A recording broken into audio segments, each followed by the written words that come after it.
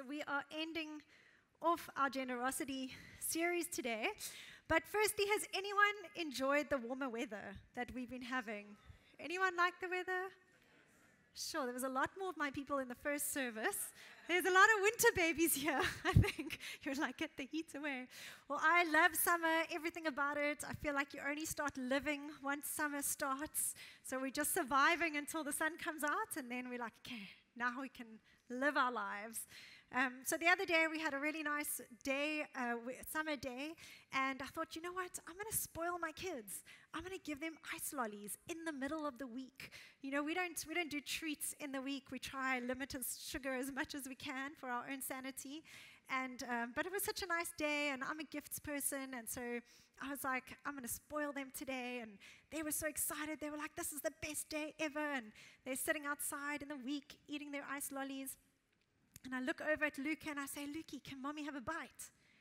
And he grabs his ice lolly and he says, no, it's mine. I was like, isn't your buddy? I just gave that to you, okay? Like technically it's not really yours. I was like, I just want a bite. He's like, no, it's mine. You must go get your own. And in thinking about that, like I was quite disappointed. I was like, sure. You don't deserve this. It's not like you have been the best behaved child this week and this is a reward. It was just for free, like for no reason, in the middle of the week on a day that you wouldn't usually have it. And yet, you're claiming it to be your own and you won't even share a little bit with me. And I thought, isn't this what we do as well with God? And that disappointment I felt, I was like, is this how God feels? When we sometimes act like my 4-year-old did, where we like, this is mine. I've worked hard for this. I've earned this. I've put in the time and the effort, or I've been diligent in saving. It's mine. And God is thinking, but who gave you the ability to make that money? Who gave you the body that's able to get up every day and go to work? Who gave you the mind that can think in a way that actually helps you to do the job that brings in the money? Actually, it's everything we have is because of God's kindness and His generosity towards us. And I think in the same way that my heart broke a little bit when my child wouldn't share what I had so freely given, I think God's heart breaks a little when we are selfish and hold on to the very things that He's generously given us to enjoy. And so today I want to talk about sharing is caring. Now when I say that, what do you guys think of? Yes, a giant purple dinosaur, okay? And this is the problem. When we think of the word sharing, we think of children because it's a virtue, it's something we need to teach children, right? It's something that belongs in the creches or in our parenting. But we forget that actually sharing is God's heart. It's our Father's heart, and it's for us adults, that we need to learn and bring into our adult life. Because it's easy for us to teach children to say, hey, you need to share that toy that you have with a friend that's playing, or you need to share the packet of sweets you have with your friend. It's a lot harder when we're talking about real cars or real houses or hard-earned money or limited capacity, limited resources or limited time and energy. Now, when we talk about when we're needing to challenge ourselves to share those things, I think it's a lot harder. But sharing is not traded to Barney. He didn't come up with it. It's actually the heart of our Father. And so in this moment with Luca, I took that as an opportunity to teach him. Because I want sharing to be a part of our culture. I want generosity to be a part of our culture at home because it's important to me. And so I didn't say to him, Luca, Barney says sharing is caring. You need to share. No, I told him about the most generous person we know. I'm like, Luca, look around you. See that tree that you love climbing? God gave that to you for free. Like he gives it to you to enjoy. You know the beach that you love going to play on, where you play in the sand and you love running in the waves? God gave that to us. He created this beautiful world that we live in, and he shares everything with us. Everything we have is because of God. It comes to us from God. And now, when we get things, when we receive things, we get to share it with each other freely. And so I did get a bite of that ice cream eventually. But the point is that I'm sharing with him. I'm teaching him this because I value it. It is important. And I want to show you how this is God's heart for his family, for all of us. And so if we look at the book of Leviticus, which I never thought I'd hear myself say, yes, I am preaching out of the book of Leviticus. Those are the books you skip through when you do the Bible in a year, you know. But so Leviticus 19, verse 9 to 10, it says, when you harvest the crops of your land, do not harvest the grain along the edges of your fields, and do not pick up what the harvesters drop. It is the same with your grape crop. Do not strip every last bunch of grapes from the vines, and do not pick up grapes that fall to the ground. Leave them for the poor and the foreigners living among you. I am the Lord your God. You see, God has a parenting moment with his family. The Israelites, he's promised them this beautiful land that he's giving to them for free, and he's going to help them possess this land. But he takes a moment, a long moment, it's a whole book, to teach them how he wants them to live, to teach them his culture and his ways for his family. And I love that he takes time to tell them, guys, I'm going to bless you. You're going to have crops. You're going to have vineyards, okay? But when you get this, when you receive this blessing, don't keep it all for yourself. I don't want you to consume every last bit. Don't keep it all only for your family, but leave the edges, leave what gets dropped, because there's people that's going to be among you that is going to be without. There's going to be people that I love that are going to need your care and your help. And so by leaving this, you're actually showing that God cares about everyone. There's poor, there's those that have lost things, that are in situations where they can't provide for themselves right now. Leave some of it. Don't use all of it for yourself. You see, sharing is caring. When we share what we have, we show God's love and care for others.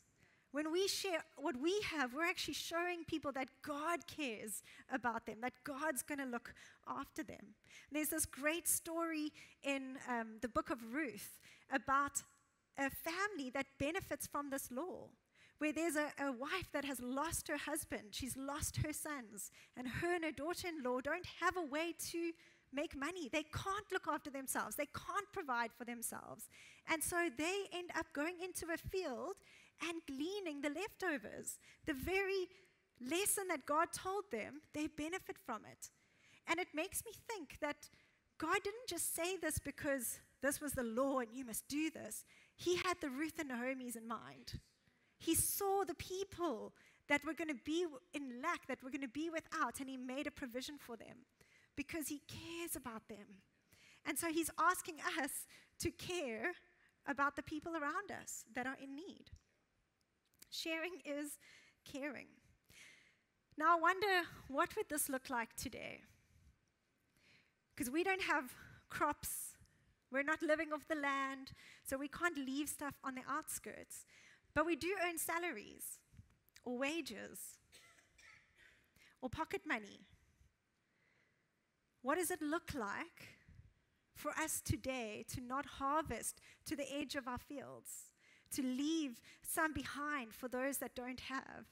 Could it be that God doesn't want us to spend our entire salaries on ourselves or on our families? Could it be that God actually wants us to keep margin in our salaries, in our wages, in our pocket money for those that are in need? Margin for generosity. And there's no formula, so I'm not going to stand here today and say, okay, you need to give this amount, then you need to save this amount, then you need to have this amount to be able to, give as needs arise. That's up to you and God.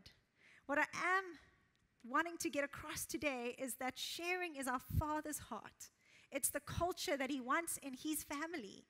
And so as Christians, as us being a part of His family, He wants us to share what we have with those around us. And so what I'm encouraging you to do is to ask God, God, where do you want me to adjust? Where do you want me to cut out to create margin? Where do you want me to notice, to see needs around me? Where do you want me to care for people? As followers of Christ, sharing isn't just a virtue. It's a vital sign of a heart transformed by God's love. It's not just a virtue. It's not a nice saying. It's a vital sign of a heart transformed by God's love. So if you want to see if somebody's still breathing, you look at their pulse. You take their vital signs. You check that they're breathing, that they're living.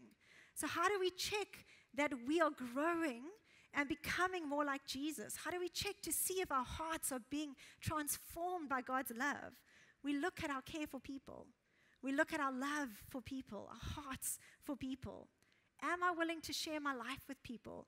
Am I just a little bit more conscious of other people, of their needs, of their situations? And am I willing to love and to give and to help and to serve other people? That's how we check. And if we are, great. Okay, let's keep going. Let's keep growing. Let's keep loving. And if we're not, then it's God, where am I missing this? Where am I missing you? Come and change my heart. Come and change my life. Come and breathe your love into me so that I can overflow to those around me. It's the fruit. Sharing and generosity is the fruit of a life, of a relationship with God. Because ultimately, generosity is not about the gift, the act of generosity. It's about the person at the end, at the receiving end of that generous gift. It's that person that matters. And our heart growing, our heart expanding, our heart stretching for people. And I really believe that God is wanting, through this series, for us just to stretch our hearts for people. So in the same way as if you're a dancer and you're wanting to learn to do the splits, you can't go from nothing to just doing the splits. You will hurt yourself quite badly. But if you do a little bit of stretching every single day, a little bit of stretching, and you consistently stretch and push yourself, your flexibility increases over time, and you are able, or some of us at least, would be able to do the splits. I've never been able to do it, even though I danced for years. But anyway, it's the consistency and the little bit. And so I really feel that as we end the series, I want to encourage you to keep giving, to keep growing that muscle, to keep stretching, allowing God to stretch your heart for people. And as you stretch, every time you give, every time you find an opportunity to be generous, you're stretching it a little bit and a little bit more. And eventually, it's going to become part of your life. It's going to become part of a habit where you realize, actually, I'm a generous person. My life, my heart has increased for people. I notice needs. I see things. I love on people. But it's that doing that little bit every time. As followers of Christ, sharing isn't just a virtue. It's a vital sign of a heart transformed by God's love. If we look at the early church, we see this play out. So the church has started growing. The disciples have gone out and shared this incredible message of the gospel and how Jesus died for us and how we can live. Our Savior has come and we can live in as a part of His family. And as the church is growing, we see the fruit of that. And I want to read Acts 4:32-35. It says, all the believers were one in heart and mind. No one claimed that any of their possessions was their own, but they shared everything they had. With great power, the apostles continued to testify to the resurrection of the Lord Jesus. And God's grace was so powerfully at work in them all that there was no needy person among them. For from time to time, those who owned land or houses sold them, brought the money from the sales, and put it at the apostles' feet, and it was distributed to anyone who had need. What a great picture. Like, people are falling in love with Jesus, and what's the fruit of that? That they're actually loving people. They're actually noticing needs. They're seeing and they're starting to care about the others in the family of God. And they're saying, hey, how can I've got enough. I don't need all of this. I need to help you. I need to serve you. I need to love you. That is the fruit of a life changed by God. When we have God in us and we love God, we can't help but love people and care for them. Sharing is caring. It's noticing. James 1 verse 27 says, pure and genuine religion in the sight of God the Father means caring for orphans and widows in their distress and refusing to let the world corrupt you. Refusing to let the world corrupt you. You see, the world tells us the opposite. You need to put your head down, work as hard as you can, make money, support your family, build a future. And especially in South Africa, you don't know what's going to happen. So we need to prepare. And all of that is good. But it's not the full story. That's not, God wants us to notice other people and not just ourselves. So yes, we have to be diligent. Yes, we need to work hard. Yes, we need to plan and prepare for our futures. But there's more. We need to also be open to God, to His leaning, to His guidance. We need to notice people around us. 1 John 3:17 to 18. This is in the Bible. This is not me. We know what real love is because Jesus gave up His life for us. So each of us has been on the receiving end of the most incredible generosity we'll ever experience. We've received more than we could ever imagine because of Jesus. So we also ought to give up our lives for our brothers and sisters. If someone has enough money to live well and sees a brother or sister in need but shows no compassion, how can God's love be in that person? Just let that settle in. If someone has enough money to live well and sees a brother or sister in need but shows no compassion, how can God's love be in that person? That challenges me. And I hope it challenges you too. Dear children, let's not merely say that we love each other. Let us show the truth by our actions. I think part of the problem is that we don't even see the needs. I think we are so busy. Our lives are so busy. We're moving from one thing to another. We're so focused on our family, on what the needs of our kids are, what we need to do, what we're building, where the lack is in our own families, that I think part of it is that we just need to see the need. And Jason preached on that in the second week. Just ask God to show you. Ask God to show you what's around you, where the needs are, opportunities to be generous. Just start noticing them. And then we can look at what we can actually do about them. And I know this opens up a huge can of worms, especially in our country, because there is such a divide. There's such a gap in different incomes and people's needs and what they have and what they don't have. And we're tempted to leave here with two different feelings. One is the feeling of guilt, like, maybe I shouldn't have booked that holiday. Maybe I need to sell my car. Maybe I need to, that's shame, that's guilt. And that's not what we're wanting you to leave with today. We're not wanting you to walk out here thinking, I just have privilege and I'm a horrible person and I just need to give. That's not healthy, that's not life-giving. But then on the other side, there's also, you could walk out here with a feeling of entitlement. Thinking, I saw what that person drove, what car they drove here today. They should share with me. I deserve. That's also not from God. That's not a godly attitude. We don't look to people to provide our needs. We look to God to provide our needs. God is our provider. And I think it's in the middle that we need to all leave here today saying, God, thank you for your blessings. Thank you for what I have, whether it's a lot or a little. And out of that place of gratitude, saying, God, I'm giving it to you. Everything I have is from you. My abilities to make money, everything I have, the home I have, everything I have is from you. God, what do you want me to do with it? God, where do you want me? Is there an area where you want me to make a change, where you want me to cut out? Is there something that I have in my hands that I can share with somebody else? And this is why I love the story that Priska shared, that first testimony in the first week. Because even in her place of need, because of situations that have happened to her, she's in need, but she's still open to giving. She's still using what's in her hands. And every time I go to her house, there's somebody different coming to open the gate. I'm like, oh, they're here. Okay, they're here today. Oh, they're here today. It's always someone different because what does she have in her hand? Her home.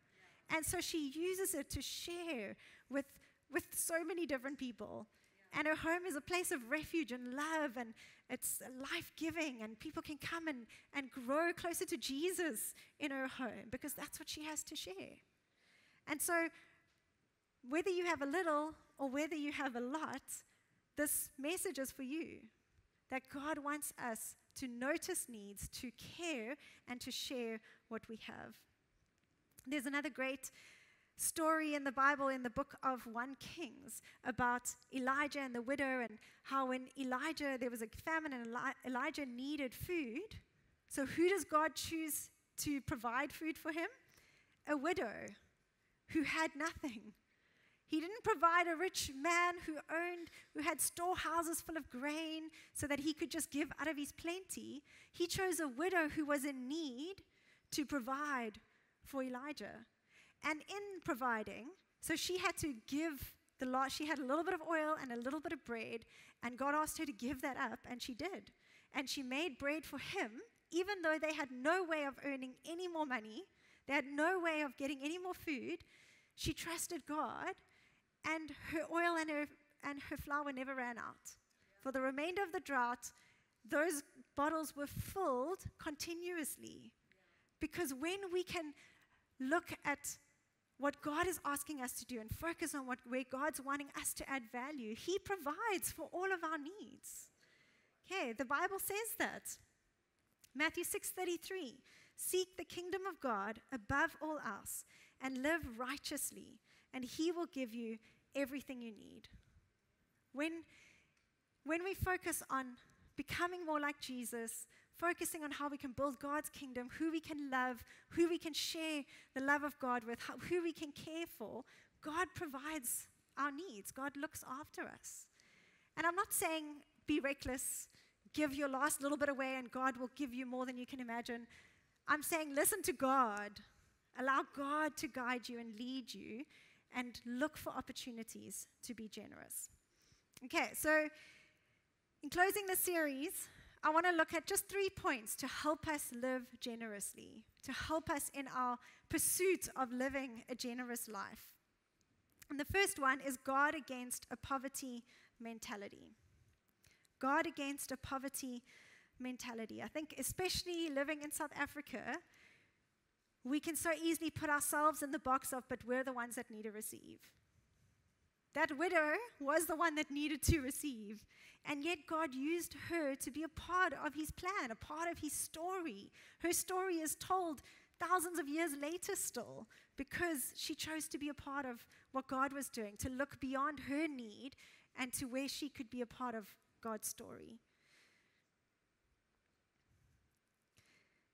When we were kids, heading into our teenage years, we literally lost everything. We lost our house, beautiful house we're in. We lost our car. We had to sell all our toys, literally stood on the balcony and sold our toys so that we could buy food, so that we could have food. And we ended up staying in a caravan park, and people in our church were generous. We had to be on the receiving end of people's generosity because we didn't have any other way. And so the caravan and the tent that we stayed in was given to us. by people in the church. Our tents, because we're 6 children, we didn't, like the family of 8 couldn't fit in that little caravan. So we had to have 2 extra tents. So technically I had my own bedroom growing up. But somebody gave us those tents. And tents wither in the sun. They don't last forever. So we kept being the recipients of people's generosity. People would bring us food. When we didn't have food, people in the church provided food for us. They cared for us. We had to live on the generosity of other people for a season. And so how we actually made money was that people would give us their second-hand clothes, and then my dad would have a store at the taxi rank, and he would sell those clothes. And then whatever the little bit that we got in, that was the food that we had that night. And in, like, being around, like sitting around selling, he met a lot of people, and he would share the gospel with the people. Wherever he met, he would share the gospel with them. When he was walking home, he would like greet all the men that slept on the street, and he would share God's love with them. He would encourage them. And so this was his life for the season that was happening. And then on a Sunday to get to church, we didn't have a car anymore, but church was like 15, 20 minutes drive away. And so a family in the church who lived close to church said they will walk to church, and if my dad can come and fetch the car, then he can drive back, come fetch us, and then we can get to church. And so we didn't have a car, but yet on the way to church, my dad would stop and pick up all those guys from the street, get them in the car, like all of us squished in this little 7-seater, and he would take them to church. So even not having a car, he still found a way to be generous, to think of other people. Like he realized there's other people that were in more need than what we were. There, at one point, I don't know how this even worked, but there was a guy that came to live with us. I think where the tent, where the tent pegs go down and it makes, like the tent kind of gives a bit of a shelter. I think he slept under there. But he invited this guy that was down and out and on the streets and struggling to come and live with us, even though we didn't have a house. So we might look and say, well, we can't help. We don't have anything. We don't have a house. We're relying on the generosity of other people. But they never allowed our situation to give them a poverty mentality. They were always open to who else is in need, who can we help, how can we bless, even though we literally had nothing.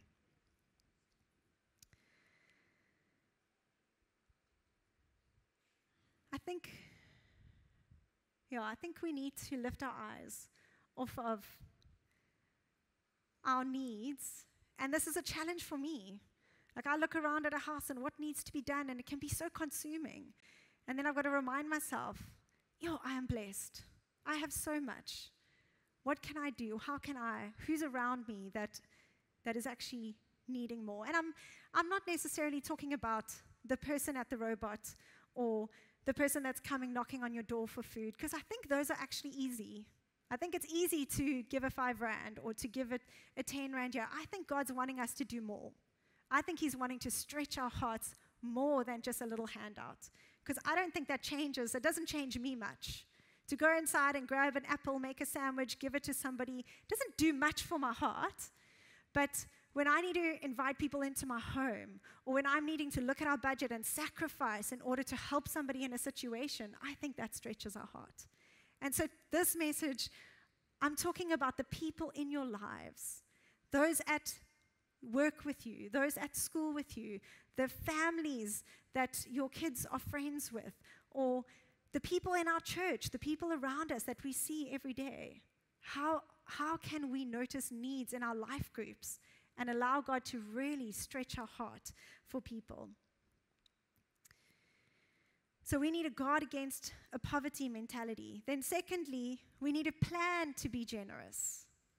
We need a plan to be generous. I promise you, you're not going to fall into generosity. It's not going to just happen. You're not going to have so much left over at the month. Well, at least I don't have that, okay? At the end of the month, you're not going to be like, whoa, there's so much left over. Who can we give it to? Okay? Because unless we plan, there won't be any margin. And so Reese and I have to sit down with our budgets. And in our budget, we have a plan for generosity, the same as what Jason and Annie were saying. They have a budget item for giving or blessing. So we look at our budget and we say, okay, who are we going to give to? God, who do you want us to give to? Is it Zambia? And there's monthly things that we will give to that's in our budget, and we don't think about it, and it's just what happens every month.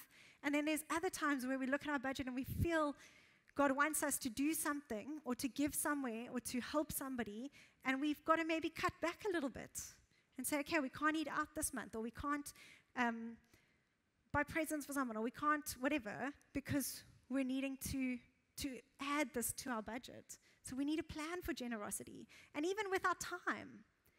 Reese and I, like this just a few months ago, we're like, the months are just rolling by, and we feel like we're not planning for anything. And so the weekends come and we haven't planned anything, and so we don't do anything we don't invite anyone over, and we realized like we're not having people in our home.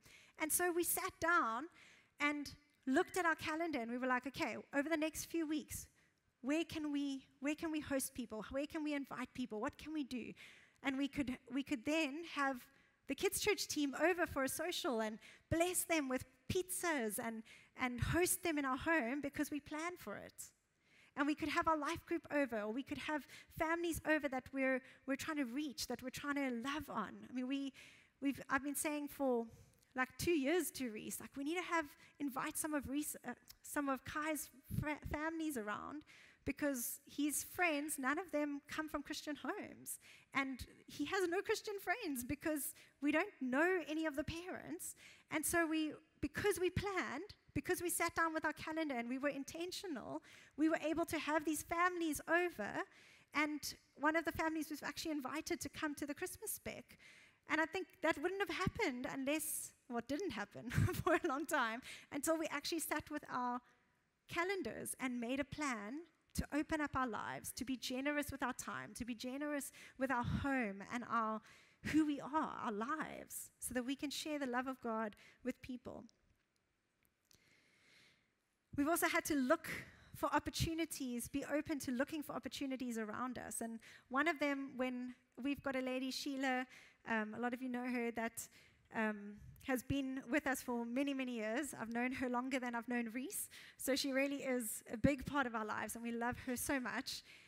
And when our kids were younger, they're quite good friends, and so she was over playing, and they were very little, and I realized, like, she's a year older than Riley, and she didn't know her colors or her shapes or her how to count to 20, or the things that you learn when you go to like play school, because her mom is working all the time, and our kid, just because of privilege, just because of how God has blessed us, our child was able to go to a Montessori little play school where she learned all of this from early.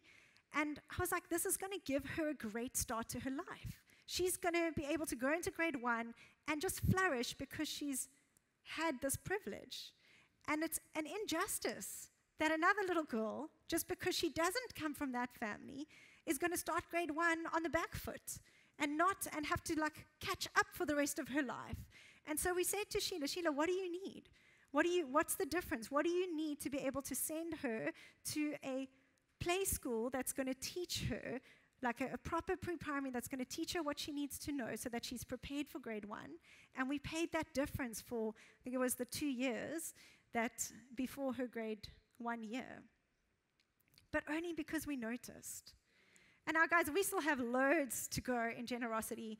I'm not telling you this to be like, look how amazing we are, because we're really not. Like, there's so much selfishness in our lives, and so much. This series has challenged us so much. But it's to show you that there are ways, there's opportunities. If you just look, you will find opportunities to be generous. Another one was when we tried to like give a bonus to Sheila at the end of every year, but some years we'd get to the end and be like, oh, sure, this is a tough one to have to give this amount when we like want to go on holiday and we want to like do it, do all these things. And then I said to Reese, well, let's plan for it. So now we put money aside every month And it's only a little bit every month, so it doesn't cost us a massive amount. But by the end of the year, it's a good amount so that she can go on holiday, so that she can enjoy, so that she can buy her kids Christmas presents and be able to do the things that we get to do. So when you look, when you plan, you will find opportunities and ways to be generous. So we need to guard against a poverty mentality, and then we need a plan to be generous. And then thirdly, is just to remember that sharing is not always comfortable or convenient. Sharing is not always comfortable or convenient. This year has been a really long year for us, and it started off like, I think, the toughest we've ever had. We had a lot of, Riley really struggled at school with the change to grade 4, and it was very testing, and we had to, we were all, focused just on her for, the first few months of the year, just to try help her, to try, find some sort of calm in the storm. And we found ourselves being very, very inward focused, very focused just on our family because we were overwhelmed. It was just too much. And then there were the girls that ended up needing a place to stay, and it got to a point where there were 3 girls. I think some of you might remember their testimony from last year, our Thanksgiving Sunday, and these were girls we cared about deeply. And our lives, it wasn't the best time because we were things are just chaos with Riley, and we're trying to cope and manage this. But here's 3 girls that if they don't find a place, there's nowhere for them to go. And we weren't okay, let's pray about it. God, should we? We were we're not letting you not have a place to stay. You come stay with us until you can find a place to stay. But it wasn't convenient. We don't have an extra room, so Riley had to move out of her room. We put a mattress on the floor in the boys' room for her. All her clothes were still in her room, so it wasn't convenient for us, and it wasn't convenient for them either. We had to try and figure out where to put the clothes, hang things, and the house was a mess. We also only have 1 bathroom, so having 3 extra teenage or almost teenage girls in our home was tough. Getting everyone ready in the morning and trying to manage bathroom schedules, it wasn't convenient. But I remember saying to Reese, 2 or 3 weeks in, saying to him, this is the happiest I've been all year. Because we were so focused on our lives and our busyness and what we needed and what our kids needed. And now suddenly we were forced to look up and to see how we could benefit, how we could love. And we had such great conversations. There were so many times in the evening where we would just sit and chat, and we would have conversations that we would never have if they weren't staying at our house. And it blessed me. I was this is what life is about. This is what we should be doing, is sharing our hearts and our lives and our wisdom and who we are with people. It really is more blessed to give than to receive. But it's not always comfortable or convenient. And so you need to push through the inconvenience, or we need to be interruptible to be able to say this isn't the best option, and this isn't something we can do for an extended period of time. But right now, it's okay to be uncomfortable. Right now, it's okay to be inconvenienced, to be interrupted, because this is what's going to matter for eternity. This is going to make a difference in people's lives for eternity. This is what life is about, sharing our hearts and our homes and who we are with people. And so the question I want to leave you with today is, what can you do this week or this holiday season that'll stretch your heart for people? What can you do this week or this holiday season that is going to stretch your heart for people? And maybe it's something you can do in this week. Maybe as you seek God and you ask Him, it's something that you can just do this week that'll help just stretch that muscle. Or maybe it's something you need to plan in this week. Maybe you need to sit down and look at your budget going forward. Or maybe you need to sign up on a Connect card and say, I'm gonna join the Legacy Learners next week. That's next year. That's something I can plan for now that I'm gonna do in the new year. Or maybe it's your gifting. Maybe it's saying, you know what, I actually have a musical gifting, or I can sing, or I have an ability, got a gift of hospitality, and I'm not using it. I'm not sharing it with God's church, with the body of Christ. Maybe it's signing up then, saying, I'm going to join a team. I'm going to help serve. I'm going to help add value. Or maybe you know of a single mom, and you can ask, go and plan and say, hey, is there anything in your house that you need fixed? I know it's hard to be a single mom, and you probably don't have time to hang up shelves and, I don't know, fix things around your house. What can we do? Where can we help? Or maybe it's a family that you know would not have the access to have the same Christmas that you're going to have. And maybe you can say, hey, I want to adopt your kids, and I want to be able to give them the same Christmas presents that or help you give them the same Christmas presents as I'm giving to my kids. And maybe that means your kids get smaller gifts. And you can tell them why. But don't give it from you. Give it to the mom. Give it to the family so that they can bless their children. Because giving is not about us. It's about showing God's love and God's care and helping them. You don't want to be the hero. We don't want these, come in and makes you feel good because you get the adoration. We want to give God the glory. And so find out, what are the needs? Is there somebody you can invite to Christmas to come and have Christmas with you? What can you do as a life group? Hey, in our life group, are there needs in our group? Or are there families that we know of through our life group that we can give, where we can share what we have? So guard against a poverty mentality, plan to be generous, and sharing is not always comfortable or convenient. As we close, I want to pray for you, and I want to just take a moment just for you to ask God, God, where are you wanting me to love? Where are you wanting me to care, to show care to someone around me?